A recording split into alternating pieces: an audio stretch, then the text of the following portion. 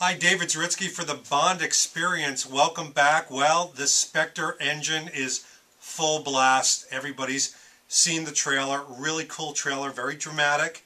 Not a lot of action, kind of a puzzle. Trying to put it all together unless you've read the script. Naughty, naughty.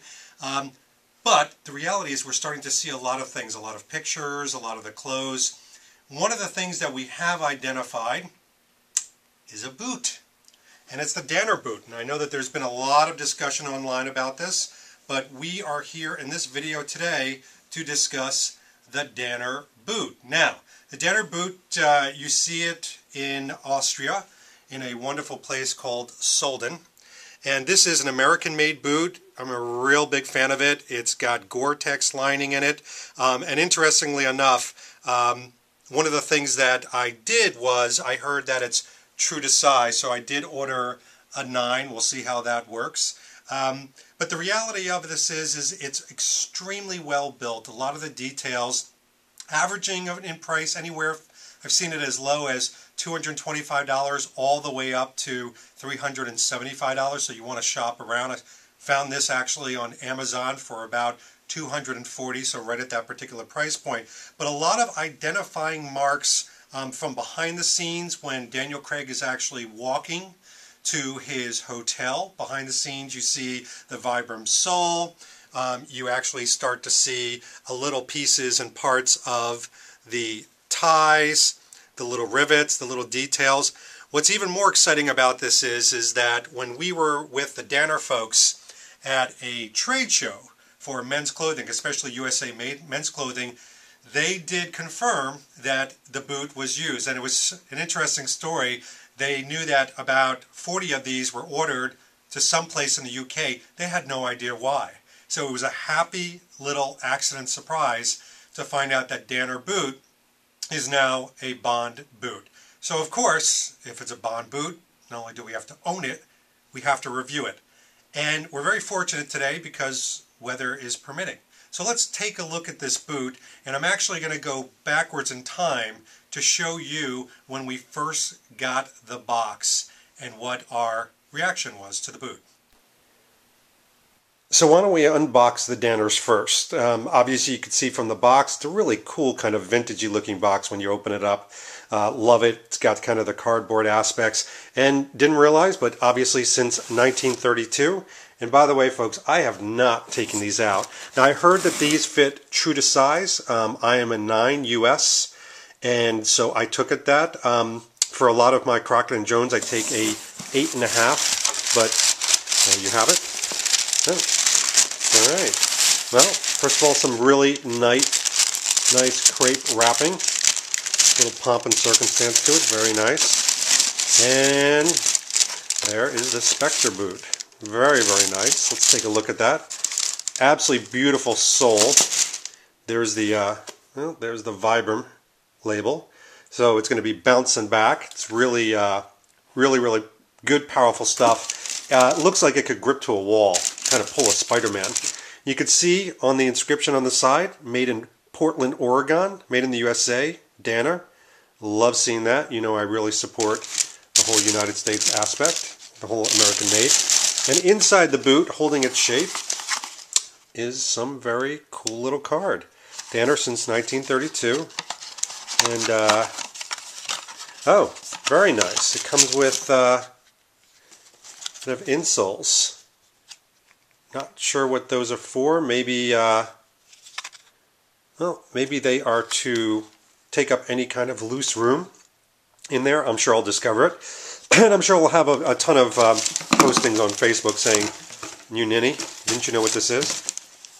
So it's got a little bit of details on the side, stitch down, very sturdy. Talks a little bit about the outsoles themselves.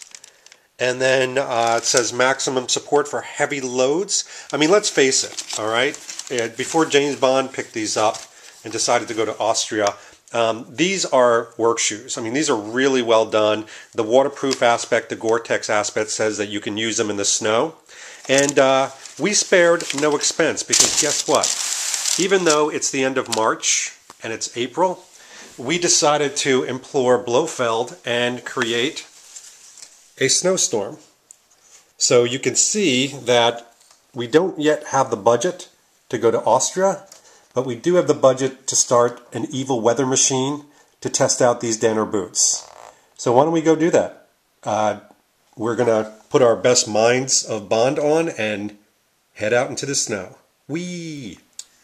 So, of course, if I just manage to open up the little information that they have that comes in the boot, we can find out what those inserts are. So, those are Danner orthotic inserts. Let me read you what this is, because it's a really cool function of the boot that I'm sure Bond would utilize.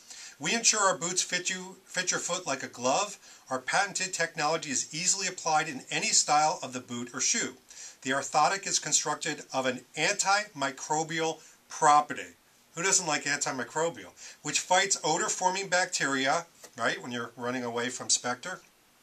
And it's shaped with a raised instep to provide arch support, while a ribbed, for your pleasure, perforated base allows air to circulate freely around the foot. The Danner orthotic is yet another detail which ensures that the performance of your Danner boot lives up to the highest standards. Holy hell, could this Bond boot get any better? So it's got all those parts and pieces, but let's really see how it does out in the wilderness. So a couple details I think are important to really point out about this. First of all, obviously all leather. It's got that Vibram sole that I talked about. But the bulkiness and wrinkles inside the shoe, it's inherited. So that's how the boot is manufactured. When you see that, don't start freaking out. It does have that stitched down construction, which you're going to want to, because it really gives you that stability. And it's waterproof, but extremely breathable, which is kind of a nice thing that usually doesn't go hand in hand. It's USA made, like I said. It's got a very classic design. This design dates back to the early 1900s, and so it's the whole idea of, yes, you can use this outdoors in the snow and in the rain, but reality-wise, this keeps you extremely comfortable because it is lightweight, thus the name. So as you can see, the snow is starting to disappear, but I have been able to kind of give these a bit of a trial run. Really good, very comfortable from the get-go. I own several boots from Crockett & Jones, obviously from Churches, and even Red Wing. And Red Wing takes a little time to break in over time. Danner right away felt very comfortable. I'm so glad I went down half a size to an 8.5 so I don't have that slippage in the heel when I'm walking. I can imagine, like with some action things, you do not want the boot slipping that much. And I gotta say, very warm. I thought the Gore-Tex thing was gonna be a load of hot air, excuse the pun, but it actually worked to keep my feet very toasty and warm. Of course, I've got some good wool socks on. That always helps. But very comfortable. Let's keep it going. So as I'm walking, one of the things that I'm noticing is, upon first steps, probably the first half mile of walking in these, feeling a little pressure in the ball of the foot. That's not unusual. It's breaking things in. I will say that I'm really happy that, here we go, ice, snow, worked perfectly fine.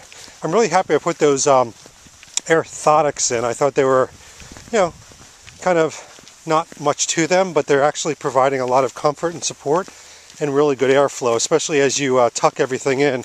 Tends to cut things off, but that's not the case. So we'll keep on walking and sharing the experience. So how did these do? And by the way, for consistency's sake, you remember outside when I didn't have a beard and now I have a beard? Don't ask. It's movie magic. Trust me, it's better if you don't know. So the reality is these were phenomenal. Now, of course, it had the whole veneer of being a Bond boot in a highly action-packed scene, obviously, but it was very lightweight. I know boots. I live in the Northeast. I live in Pennsylvania. I know snow. I know cold. I know ice. I know good treads. This is a good boot. So if it did not have a Bond association, would I own them? And that's really the litmus test that I usually use. The answer is yes, I would. They were fantastic. I love the orthotics. It kind of made a nice little cushion when I was walking. I will say this. I did go down half a size, 8.5, and I'm glad I did. The 9s would have been slipping way too much. So just keep that in mind when you do this. Now, there is a way to make these even more accurate. Let me show you how. So here's how you make this even more accurate. Go out and get these extra grip ice cleats. This is to help reduce slipping injuries during icy weather conditions. It's great for extra grip on snow and ice, wet grass and mud. And we know that at a minimum, Daniel Craig wears them. And so chances are Bond wears them in the scene. These have an incredible grip on the sole, but these even make it better. Nice rubber, would fit right over the boot. It's got these little metal cleats that'll actually connect and bite into the ice. Buyer beware. There's a lot of wrong ones out here. I got these on eBay. They're from the UK. I haven't seen any in the States here. Amazon had a few, but when I ordered them, they sent me red ones. It was really wrong. So you want to have 4 cleats up here and 2 here. This is the right configuration. How do we even know that, David? David, how do we know that because we have pictures of Daniel Craig walking with his foot up, and we see and can count the amounts and the treads. Of course we have that, right? One other way to make this whole outfit, as you put it together, extremely accurate. Go out and get, I sound like a hawking guy, go out and get an Aladdin bento box. This is the bomb. Good friend of mine, Legally Bond, shout out to you, discovered what Daniel Craig was using to eat his lunches on the shoots. And this is what he uses, and it comes with a little separate compartment. It's all foam, covered in plastic, so it keeps hot things hot and cold things cold. But this is the right size to get. It's the right color. It's this kind of strange lime green. I've already carried my lunch in here, a bunch of Fage yogurt and stuff like that when I was feeling healthy, some chicken, etc. You want to play the Bond part, you want to go that extra distance so people want to lock you up for being a fanatic as opposed to just a fan. Get one of these and you're just getting closer and closer. Now, we got questions. What's the jacket he wore? Is it matchless? Is it Belstaff? What is it? What are the pants? What are the gloves? I dare say probably by the time this video comes out, and maybe in between the next one, we'll start to know why. But today it was all about the Danner boot and associated accessories. So this has been David Zaritsky for the Bond Experience. Can't wait to show you the next big surprise that's right around the corner. See you soon.